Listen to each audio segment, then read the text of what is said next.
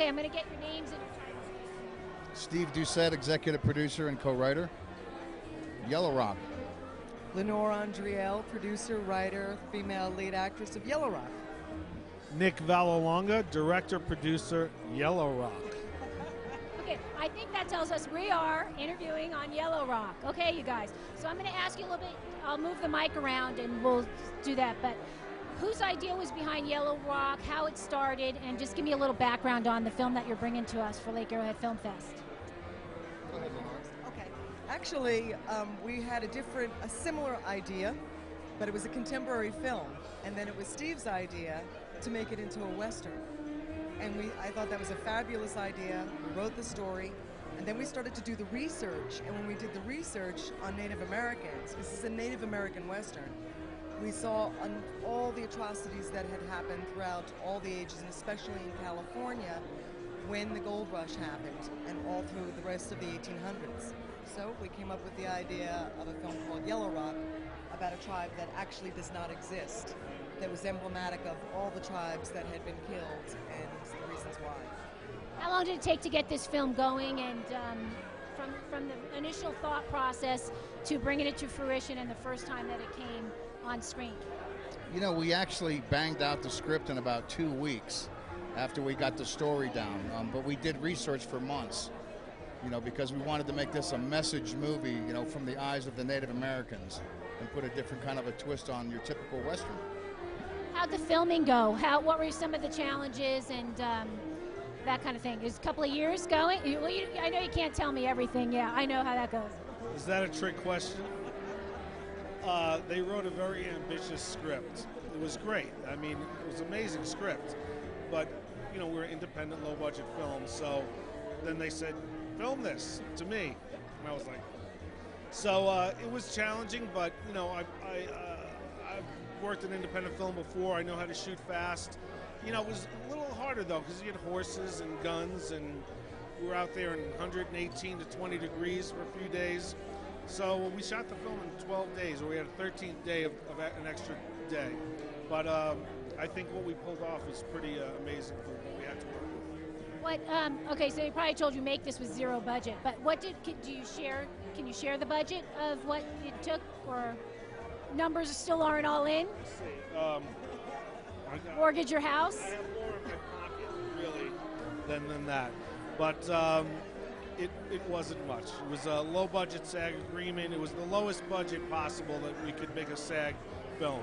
So we all pulled in a lot of favors with a lot of professionals, and I think that's why it looks as good as it does, because everyone really, you know, Lenore wrote a great script with a great message, so the message part is in there. Everyone wanted to get that across. I wanted to kill everybody and shoot everybody, so you have a little bit of both.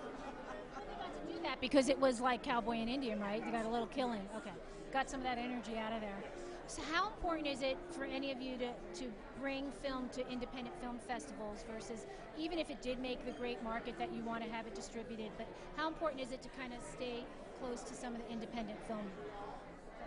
I mean, for me personally, and I know I can speak for Steve and then Nick can talk also, but I've always loved film festivals. As an actor, I've been in a lot of films that were in film festivals, so where they didn't get the opportunity to maybe get a release or a theatrical release, if it was a great message to the film or really well done, they had a forum. So I've always believed in film festivals, and because this has such a heavy, heartfelt message to it, we felt that, you know what, yes, it's very commercial, but this would be a great home in the festival circuit for it as well. You know, that brings up a question that I am always curious. You get filmmakers, directors, producers, but how important is it for an actor to make sure that they come and make these connections at these independent film festivals? Because, I mean, everyone has to start somewhere. So I imagine it's independent film that we're going to start as an actress. Yeah, that's actually how I started as an actress, was I was in independent films. And through that, and doing leads in these films that sometimes were offbeat or message-oriented, I was able to meet people like Nick that I worked with and other people, and cull them all together so that we were able to then make this film. And it's through everyone's efforts, the Values A Movie Ranch and Caravan West that supplied all the props and the horses because they believed in the film, that we were able to put this all together. So this kind of a market is it's so important to continuing on, and we want to support film festivals all the time to keep other filmmakers being able to do the same thing. And then I'm going to ask you, what do you like about Lake Arrowhead Film Festival? What's this different about any other film festival you've been to so far? Well, first of all, people. There's some great young filmmakers here, so it's great being here. It's beautiful up here in the mountains. So the whole experience is just great. You know, you're getting a chance to meet other filmmakers that have the same desires that we have. It's fun. So it's always good to network like that. Have you made... It's okay. Nick, have you made some great connections here? Already, I've made some great connections. I met you. That's really, I can go home now, pretty much. No, but this, you know, festivals sometimes can be pretentious. You know, people are there for themselves and they're there for their movie. This one is a little bit different. Everyone's friendly. Everyone's supporting everyone else's films. Like we're all gonna go see a bunch of other films. People are saying they're coming to see our films, and that's why you're in a festival, because it helps the independent filmmaker to get your movie seen, to meet people, to make connections, but also to make you want to go out and do another one. So this particular one, we're honored to be in it, and it's very, very special to be here for us. We're honored to be here and have you guys, and we're honored to have your film really on Sunday morning for the screening. I'm looking forward to it as well as everybody else. But is there anything you guys want to share that I didn't touch on real quick for anything you want to share? I mean, just we feel that this was actually a wonderful vehicle, a wonderful festival for us, because this is Native and non-Native films. And we were in other Native films. We've been in Western, Native American film festivals.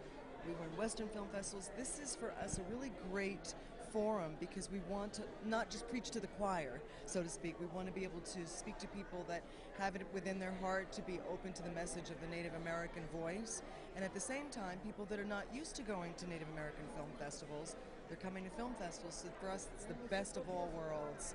We love it here. This has been a fabulous experience so far. It really has.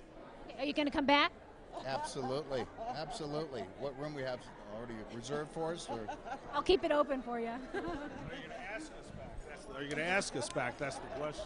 Absolutely. Bring us your next project. It's on tape now. We're going to hold you to that. You can't get out of it. Thank you. Thank you so much. I'm excited for Sunday. Let me know if you need anything. Thank you guys. Okay. Thanks for coming back and being patient. Thanks, you guys. Thank you. Fun.